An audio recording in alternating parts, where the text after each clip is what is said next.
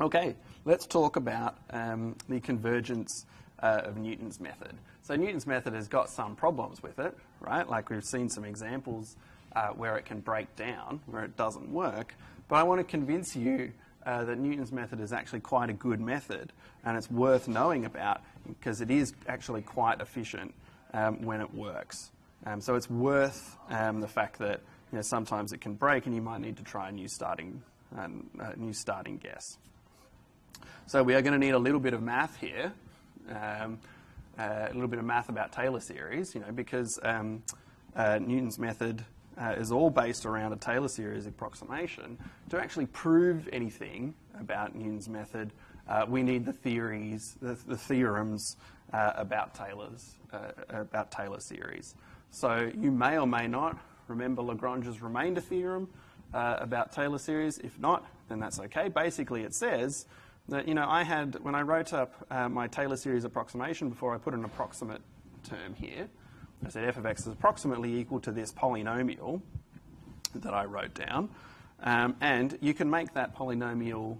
Polynomial be exactly equal to your function by going from a polynomial to a series, right? So you can make it exact by adding on more and more and more terms, or by adding on essentially this fudge factor here at the end. So if you want to take a finite sum of terms up here, then you want to stop at some your polynomial approximation at some number of terms n. Then it turns out that the error, here's my error term. Now if you stop at the nth term here, the n minus 1th term, and how it's written here, then the error you can shove into kind of a fudge factor here, right? Why is it a fudge factor? It's a fudge factor because there's this mysterious number z that appears in the error term here, and z is just a number that's between a, where I center my approximation at, and x. So I don't know what z is.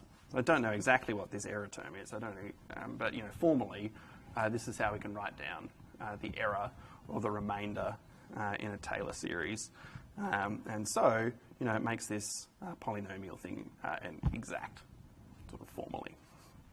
So we can use this to go and derive some things about our Taylor series. So there's there's the expression that I had up before. Let's just make this let's make that exact. And the way that I'm going to make this exact is by shoving in this fudge factor, this error term.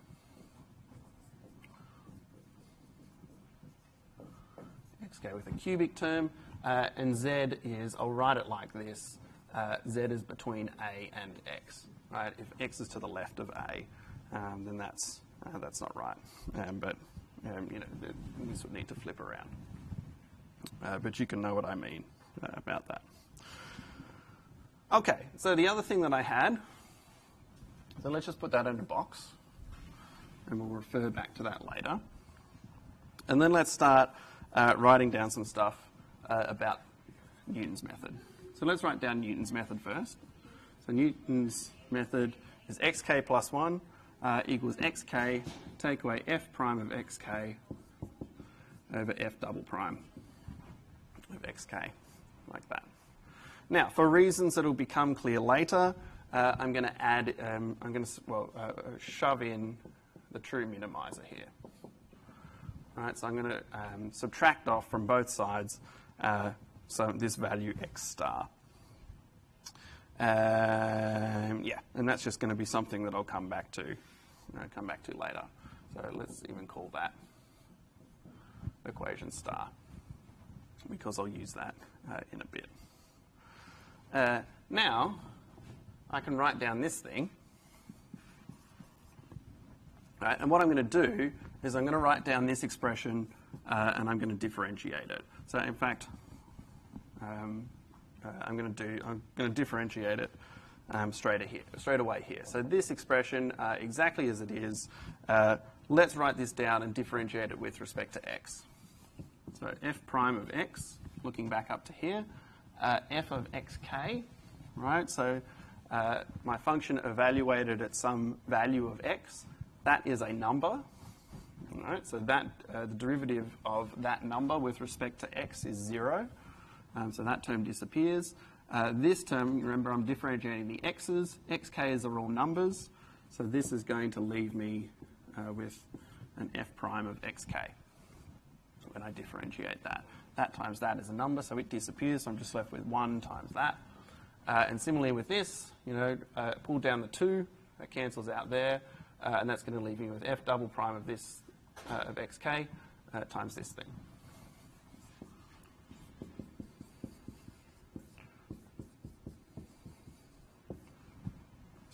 And then I've got my cubic term. So that's going to differentiate similarly. So the 3 is going to cancel with the 3 factorial and leave me with 2 factorial. So I'll just write that as 2. X minus xk squared. Okay, so that's the derivative of my Taylor series approximation. Fine. Now just bear with me. Keep bearing with me. And let me plug in f prime of x star. All right? So the gradient of this function evaluated at the minimizer. What's the gradient of this function evaluated at its minimum? It has to be 0, right? Because the whole point of a minimum is that it's a stationary point. So at that value x star, right, the slope of the function has got to be equal to 0. Cool. Let's just plug in on the right-hand side.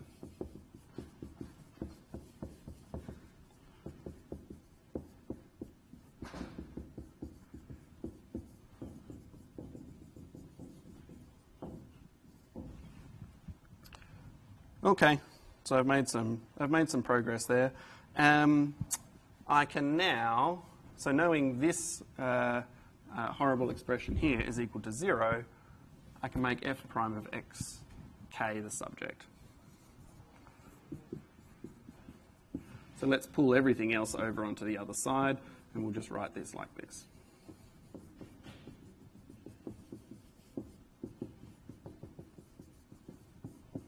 That's a 2. My z's always have a little bar going through them because I draw them such that they look very, very similar to 2's, and that has to be as a negative. Okay, so now the whole point of this, so I've done a whole bunch of magic there, which is not really clear why I was doing any of that.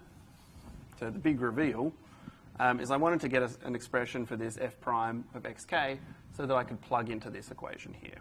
And then a lot of things are going to simplify, you're going to see.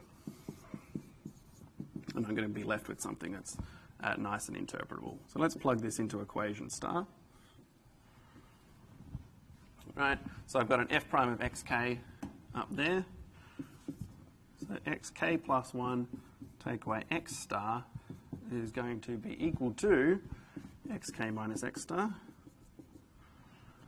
Subtract f prime of x, which is this object here. So I divide everything here by f double prime xk, right? So divide that term by f double prime xk and that term by f double prime xk, and we've got it. So the negatives cancel out. Right, so actually that cancels with that. The negatives turn into pluses. So there I'm going to get just x star take away xk. Just get that term. Everything else cancels. And then I'm going to be left with something here. I'm going to be left with all of that divided by f double prime of xk. So let's write this as a half f triple prime of z over f double prime of xk times blah, blah, blah.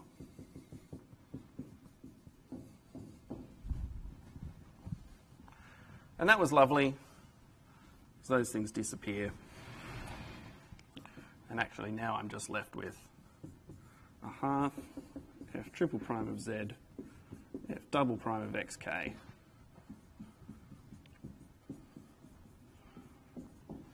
Cool.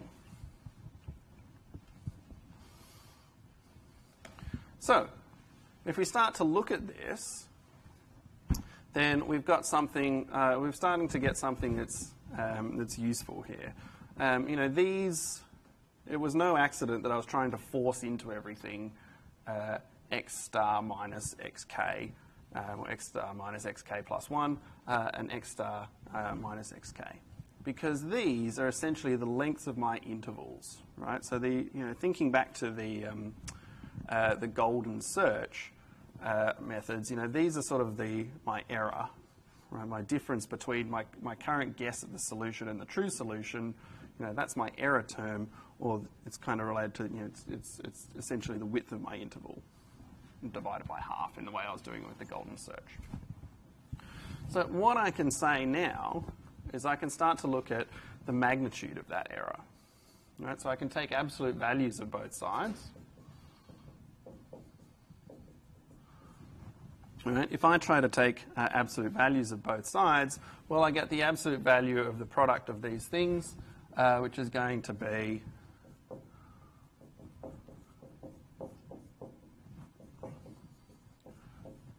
put an absolute value about that. I don't need it on the half. And then x star, maybe I'll even write this the other way around as I put an absolute value in now, times that squared. And now, you know, the important thing to say about this is I've been ignoring this ugly term and just lumping it all together, but the only thing that I need to know about this term, you know, I don't know anything about what z is, so I can't say anything about this term, but I can say that it's bounded, right? Because of what f is, because f has got these, because f has got its first couple of derivatives, because it's sort of sufficiently smooth, because these derivatives exist, I can say that this is bounded, so this doesn't go off towards infinity, so I can say that that's less than or equal to some bound k. And so I can say this.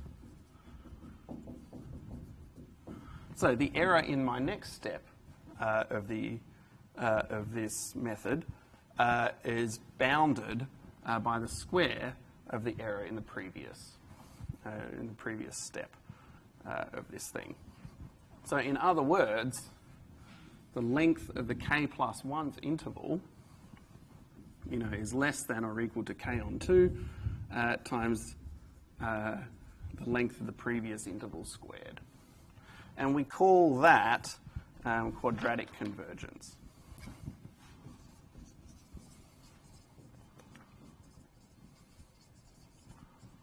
Convergence, if I spell it correctly. All right. So, you know, the fact it's quadratic because there's a squared here, essentially. So these intervals are getting smaller and smaller and smaller at a sort of quadratic rate. Now, you can compare that with something like the golden section search, right? So, which is previously our best method here. In the golden section search, the width of the next interval in the algorithm, well, it's exactly equal to here. You know, it's gamma, this golden ratio, times the width of the previous interval, right? Like we designed it to have that property, right? So that it was, you know, a fraction of the width of the previous interval. And that previous interval is like a bit over a half. It's like 2/3 or something. So, you know, notice that there's a squared on 1. You know, so we've got a constant and a squared and a constant and a power of 1. So this has actually got linear convergence. And that's the big difference between these two things. So the rate at which the interval, the search interval is getting smaller in Newton's method is quadratic compared to linear for the golden section search. So that actually makes it way, way more efficient. Actually, amongst the all of the optimization methods, it's getting pretty good already. And I'll explain, you know, it's so good that it actually gets used in places, including places you might not think, as I'll say in a sec. So, to sum up, you know, here's what we know about Newton's method now. We have this nice picture where if I have, so if we've drawn it down, we've drawn it as a root finding method here, but it's the same thing. So long as you choose a starting value that's sort of sufficiently close to where the minimum of the function is, or where the root of the derivative function is, then it will converge. And if this is quite steep, then it will converge very quickly towards C. Around here, this should converge to A. If I get too far away, if my function looks too wacky, then it will diverge. Also, the classic thing that you will have seen about Newton's method is if you start at a stationary point, the tangent is flat, and so it won't go anywhere there at all. That's the case where the whole thing breaks down. But so long as you do a decent first guess, then this is a great thing to do. Now, it's such a great thing to do, that quadratic convergence is so good that this actually gets used. Like, it's actually really fast to find minima of function. And this crops up actually in the world in places that you wouldn't expect. So, for example, just one example of that, and maybe I'll do others as the course goes on, one example of where this pops up is in a funny little algorithm called the fast inverse square root. So, this is a way to take the inverse square root of a number. It does it very quickly. And this actually gets used in all sorts of, this little method here is so useful. It gets used in all sorts of places, including, this picture is from the computer game Quake 3 Arena.